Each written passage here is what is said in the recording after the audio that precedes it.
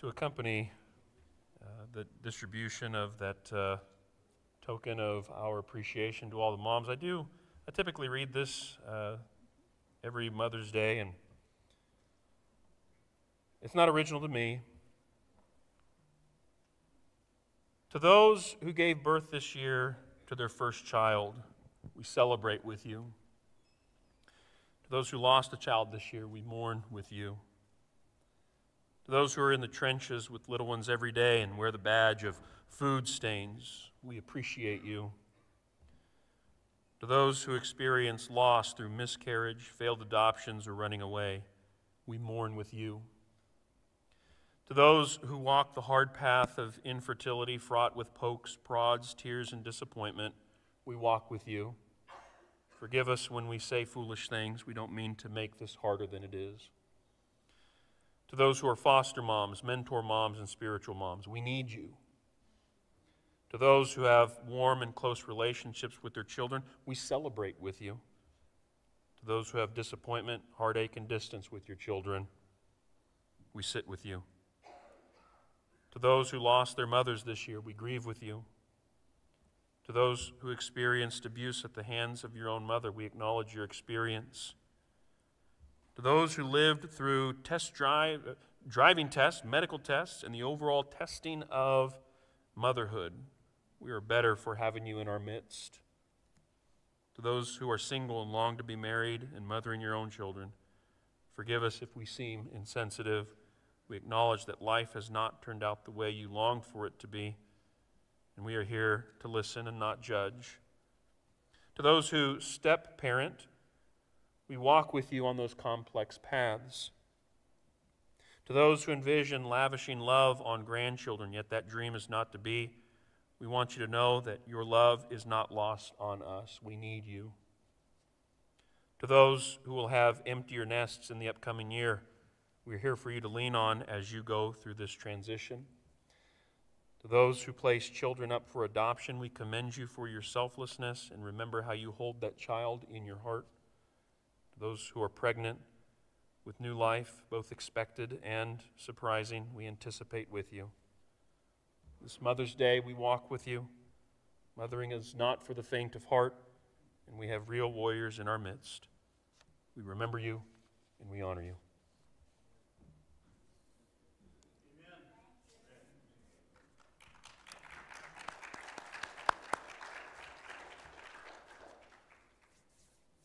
If you will turn in your Bibles to Galatians chapter 4. As we begin our lesson, I want us to read verses 21 through 31.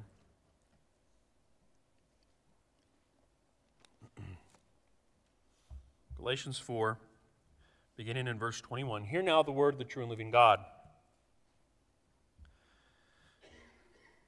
Tell me, you who desire to be under the law, do you not listen to the law? For it is written that Abraham had two sons, one by a slave woman and one by a free woman. But the son of the slave was born according to the flesh, while the son of the free woman was born through promise. Now this may be interpreted allegorically. These women are two covenants. One is from Mount Sinai, bearing children of slavery. She is Hagar. Now Hagar is Mount Sinai in Arabia. She corresponds to the present Jerusalem, for she is in slavery with her children. But the Jerusalem above is free, and she is our mother. For it is written, Rejoice, O barren one who does not bear. Break forth and cry aloud, you who are not in labor. For the children of the desolate one will be more than those of the one who has a husband. Now you, brothers, like Isaac, are children of promise. But just as at that time he who was born according to the flesh persecuted him who was born according to the Spirit, so also it is now. But what does the Scripture say? Cast out the slave woman and her son, for the son of the slave woman shall not inherit with the son of the free woman. So, brothers, we are not children of the slave, but of the free woman. Let us pray. Father, give us, Holy Spirit, wisdom this morning as we consider these things, as we consider who is our mother. We pray that as we, your children, gather around your word, you would give us clear insight into that. We pray all of this through Christ our Lord. Amen. Galatians 4, verses 21 through 31, comes at the end of an extended argument that the Apostle Paul is making in the book of Galatians as he defends the gospel of justification by faith in Christ. Paul has made 5 arguments as you work your way through this book, beginning in chapter 3, all the way here to the end of chapter 4. Back in verses 1 through 5 of chapter 3, he appealed to the Galatians' own experience. Even verse 2 really bears this out. Let me ask you only this: did you receive the Spirit by works of the law or by hearing with faith? So it's a very personal argument that he's making about the Galatians' own experience. And then, beginning in verse 6 through 25 of chapter 3, Paul brings Scripture to the table. Especially here, verse 11 of chapter 3. Now it is evident that no one is justified before God by the law, for the just shall live by faith. That's Habakkuk chapter 2. Righteousness is by faith, and he brings the testimony of the Old Testament to bear on this question. This is the scriptural argument. And then, beginning in verse 26, running into chapter 4 and verse 7, he talks about how one becomes a son of God, how one becomes an heir of God. Especially verse 29 of chapter 3. If you are Christ's, then you are Abraham's offspring, heirs according to promise. Picking up in chapter 4, verses 8 through 20, Paul appeals to his relationship with the Galatians. Verse 11, he says, I'm afraid I may have labored over you in vain. And then the verse right before our text, I wish I could be present with you now and change my tone. I'm perplexed about you. He even leaned into the imagery of motherhood in verse 19, verse 19. My little children, for whom I am again in the anguish of childbirth until Christ is formed in you. And so all these strands come together in verses 21 through 31 of chapter 4, as Paul seeks to land the plane here using an allegorical interpretation of the Hagar-Sarah situation. This is intended to drive home the point found in 5 and verse 1 of Galatians. For freedom Christ has set us free. Stand firm, therefore, and do not subject yourself again to a yoke of slavery. See, God has set us free in Christ, and it's for freedom that we might obey Him. Freedom to be all that God would have us to be. Not freedom to do whatever we want, ollie income free. Hey, I said a prayer, I shook a hand, I walked an aisle, and I'm good now. And I just kind of wash my hands. I can just drip dry in the pew, as it were, after my baptism. Now, there's so much more to the Christian life, seeing as how God has set us free in Christ. It is this tale of two mothers that Paul, again, concludes this extended argument he's been making. The story begins back in Genesis chapter 16. Keep your finger there in Galatians. We're going to come back here in just a few minutes. But in Genesis chapter 16, you have the story of these two women. Sarai, her name has not yet been changed to Sarah, but it will be. Sarai and her maidservant, her slave, Hagar. And, you know, it was Sarai's idea in the first place. Abram, she tells her husband, take my servant, take my slave, Hagar. It may be, verse 2, Genesis 16:2, it may be, perhaps, that I shall obtain children by her. It was a bad idea. It was a faithless idea. It demonstrates a principle that I think is true across time and space, that great mothers have great problems.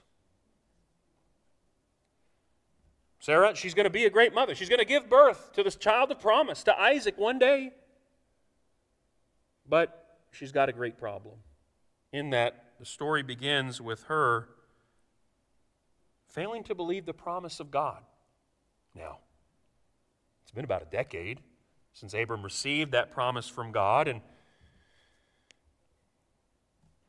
maybe, just maybe, we need to rely upon that old philosophy that God helps those who help themselves. And that's the thing, is Ishmael, this child that will come from Abram and Hagar. Ishmael is the living embodiment of just how erroneous that philosophy is. It's not that God helps those who help themselves. God helps the helpless. And so, with this comes problems. Again, great problems. There's trouble in Abram's house with Hagar and Sarai. But as we fast forward into chapter 17, and you pick up in verse 15, this goes all the way into chapter 18, you have once again the promise that is given to Abraham as Sarah is in earshot. She can overhear the conversation that God is having with Abraham, and God promises Isaac to Abraham. Sarah's reaction to this conversation? She laughs. She laughs at the promise of God, and it is a laugh in unbelief, and I believe we can demonstrate that from what happens when God calls her on the carpet for laughing in chapter 18 and verse 15. Sarah denied it. You laughed. Why did you laugh? God asked Sarah. I didn't laugh. Yes, you did. Got her. And again, it's a laugh in unbelief. Again, great mothers have great problems. The story culminates in chapter 21 of Genesis with the birth of Isaac. Isaac is born. Sarah gives birth to the child of promise. That long-awaited child took about a quarter of a century to finally come to fulfillment. And guess what? Ishmael does what Sarah did all those years ago when she heard the promise of God. He laughs. And like God, Sarah didn't like it when Ishmael laughed. And that's why you have in verse 10, Sarah says to Abraham, "Cast out this slave woman with her son, for the son of the slave woman shall not be an heir with my son Isaac." Not exactly a compassionate or gracious response. Again, great mothers have great problems. If that weren't true, you wouldn't need a Savior. But that's why we do need a Savior. That's why Sarah needs a Savior. That's why you, Mom, need a Savior. This is the background history for what Paul argues now, what he interprets allegorically in Galatians chapter 4. Verses 21 through 31. Again, there's a lot more to the story. We kind of did some shorthand here, but I believe we have the information that is necessary to make sense of what Paul is saying here. We know a bit more about Sarah and Hagar and the whole situation that developed between Isaac and Ishmael. One, as Paul calls him, the son of promise, the other, son of the flesh. The major concepts that are derived from this account here focus on two key themes. One is freedom, and the other is slavery. Sarah was a free woman. She gave birth to the child of promise. Hagar was the slave woman who gave birth to the child of slavery. Paul, verse 24 of Galatians 4 tells us, Paul interprets this allegorically. And he speaks of the struggle that is going on within the Galatian churches. And it boils down to this: will you be free in Christ, or will you be subject to bondage to the law? Your choice. Are you going to be Hagar's kids, or are you going to be Sarah's children? Now, admittedly, Sarah is not specifically mentioned in this text. But given the mention of Hagar, and given the mention of Isaac, it seems that the contrast there is evident. But even here, it's not that the two women represent women as such, but what does Paul say here in verse 24? These women are two covenants. And that's the divide here. Two covenants are in play. Hagar is representative of the covenant from Mount Sinai. He says, verse 25, Hagar is Mount Sinai in Arabia. Paul had spent some time in Arabia. He knows whereof he speaks here. And really, Mount Sinai, when you think of Mount Sinai, it's supposed to conjure up the law. The law demanded perfect obedience if you would have right standing with God. On the other hand is the covenant of promise, which again is represented by Sarah here. And involved in that covenant of promise is redemption in Christ and reception of the Holy Spirit. Back in Galatians chapter 3, verses 13 and 14, Paul has already accentuated this. Christ redeemed us from the curse of the law by becoming a curse for us. For it is written, cursed is everyone who is hanged on a tree, so that in Christ Jesus the blessing of Abraham might come to the Gentiles, so that we might receive the promised Spirit through faith. You hear it, don't you? That we have this covenant, and we are members of that covenant by faith and by the Spirit. Paul goes on here. Not only is Hagar representative of Mount Sinai, she's also the present Jerusalem. This is in contrast with the Jerusalem that is from above, which Sarah represents. Hagar, her children are children of the slave woman, like Ishmael. Sarah, her children are children of promise, like Isaac. Hagar's children, there's no share in the inheritance. Sarah, there's only the inheritance. And really it boils down in verse 29 to Hagar's children are unregenerate. They are born according to the flesh. Sarah's children are regenerate. They are born according to the Spirit.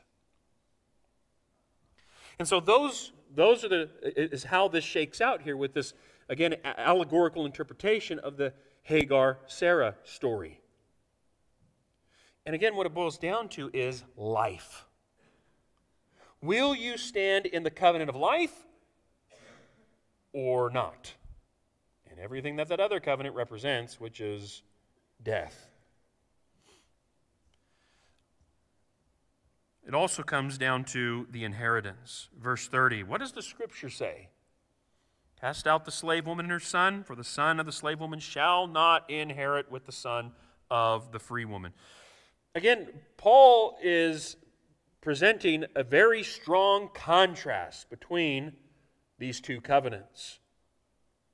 And again, the Galatians, they've got some work to do here. They've got a very critical decision to make.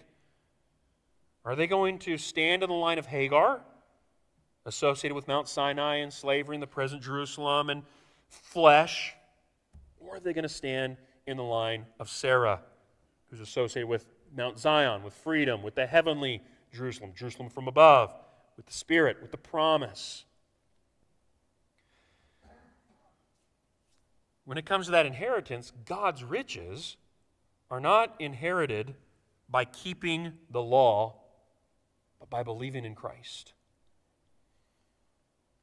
And I believe what bothers Paul the most about what the Galatians have done with the gospel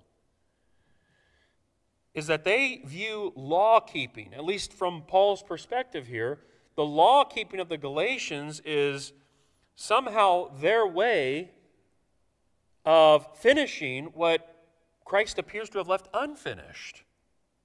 That from Paul's perspective, again, what the Galatians have done, their law-keeping implies that Christ's death did not accomplish what Christ actually says it accomplishes. And that is a very serious thing. That's a very serious distortion of the gospel. You see here, there's a lot of to There are 5 sets of 2s here, as far as I can tell. There are 2 mothers. There are 2 sons, 2 covenants, 2 mountains, Mount Sinai and seemingly Mount Zion on the other hand, 2 cities, the present Jerusalem and the Jerusalem from above. The heavenly Jerusalem, again, a fascinating concept here. The heavenly Jerusalem, as is said in verse 26, is free. She is our mother. And I do not believe we're supposed to conflate here that heavenly Jerusalem with the church. But in fact, it's the heavenly Jerusalem that gives birth to the church. We pledge allegiance to a higher Jerusalem. A Jerusalem that is above, that is free. She is our mother. She is our mother. That includes Paul. Paul, a Hebrew of Hebrews, includes himself in that.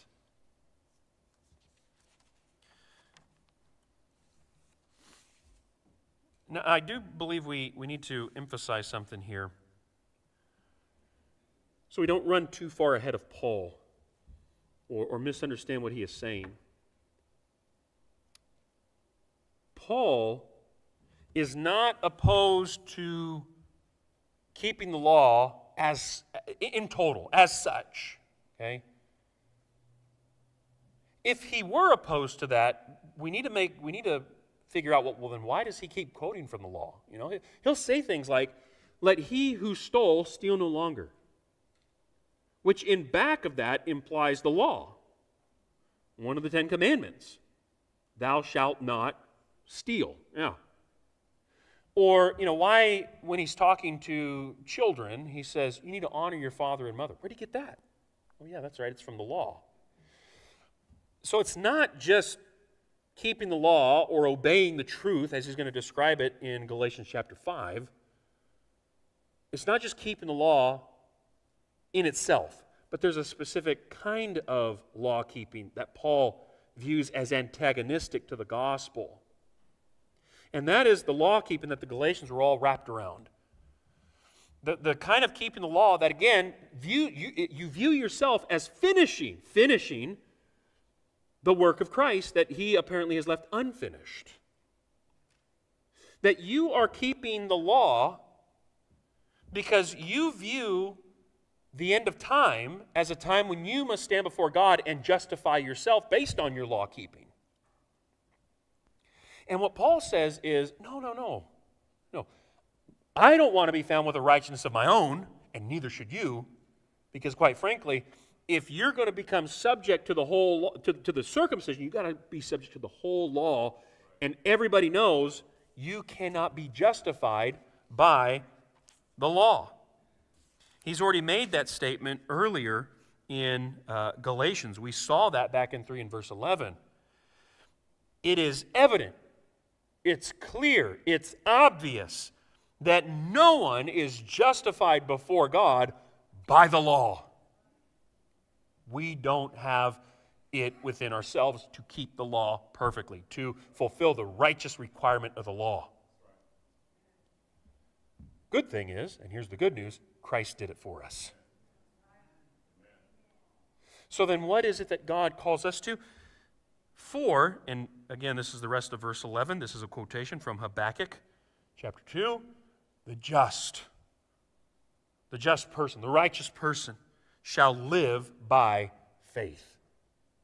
We are called to put our faith and our trust in Jesus Christ as the only one who has fulfilled the righteous requirement of the law. And therefore, what becomes of our law keeping, we're not trying to keep the law in order to somehow earn our way into heaven or gain a right standing with God. We've got that in Christ. We're as justified now as we'll ever be. But what we're doing when we seek to obey what God has given us, because again, the law, according to Paul, is good, holy, righteous, spiritual. That's our grateful response for what God has done for us in Christ. We are, to quote from Paul elsewhere, we are walking in good works that God has prepared beforehand that we should walk therein. That's what we're doing. And so we see God's involvement in this in a couple of different ways. Number one, You go back to the Sarah and Hagar situation.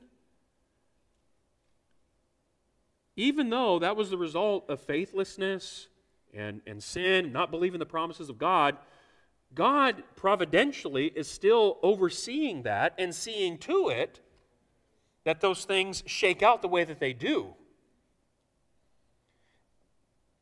Because God anticipates that one day, by His Spirit, He is going to move Paul in order to interpret that allegorically to help these Galatian Christians, and hopefully help us too, understand justification by faith and that glorious doctrine that's at the heart of the gospel. But then also, God's involvement is seen especially there in that we are born according to the Spirit. And it's the Jerusalem from above that is our mother. See, God's involvement in all of that is how He justifies us by His grace, how He justifies us by faith. That we are born of the Spirit, that we are redeemed in Christ, that we've received the Holy Spirit, that we are now heirs of that promise. That we have freedom. For freedom, Christ has set us free. There's the glorious truth. And so this is why Paul is so strong in what he's saying here. Oh, foolish Galatians, he calls them back at the beginning of chapter 3. You're going to go back to slavery when you've been set free from Christ? Set free in Christ, I should say.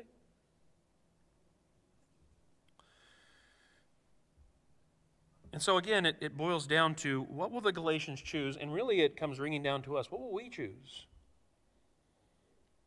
Will we pursue the present Jerusalem of trying to somehow justify ourselves before God, or anticipating that at the final day we'll stand before God and somehow we have done what He's required and will be justified then? Which is itself just a yoke of slavery? Or will we recognize we've been set free in Christ, that we have been justified in Christ, and that now we are seeking to live these lives pleasing to God and obeying the truth in order to show our gratitude for that freedom that we have?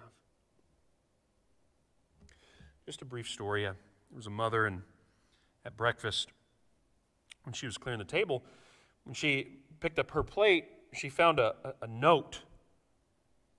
And when she opened it up, it was a bill that her little son, Bobby, 8 years old, had written. It said, "Mother owes Bobby for running errands, 25 cents, for being good, 10 cents, for taking music lessons, 15 cents, for extras, 5 cents, a total of 55 cents. Well, the mother, she kind of smiled at the note and didn't say anything about it. Lunchtime came and Bobby came down to eat, and he found a note tucked under his plate, and he pulled it out, and inside the note was the 55 cents that mother owed. But then the note had a bill of its own. And little Bobby read this, and he said, "Bobby owes mother. For nursing him through scarlet fever, nothing. For being good to him, nothing. For clothes, shoes, and playthings, nothing. For his playroom, nothing. For his meals, nothing. Total, nothing." In a similar way, Jerusalem from above, our mother, charges nothing. In the sense that we are not somehow finishing what Christ started by our keeping of the law. And we need not wait for some future date to prove that we are somehow approved by God because of our law keeping. God has graciously saved us in Christ. He has justified us completely. Christ is a perfect Savior, saving us completely. Christ has finished the work of atonement, and we And He has sat down at the right hand of the Father. He's completed His work in that regard. And again, when we obey the truth and we do what the law says, it is our grateful response for what God has done in Christ by setting us free from bondage. Let's commit this to prayer.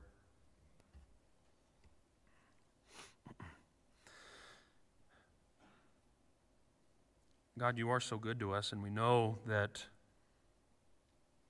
there is no way that we could pay you back, but we know that because of Christ, you charge us nothing. And we are so grateful for that. For Christ taking our place on the cross and redeeming us from the curse, we give you thanks. For the Holy Spirit, whom we have received, helping us in our walk with Christ, we give you thanks. And we thank you for the Jerusalem above that is our mother.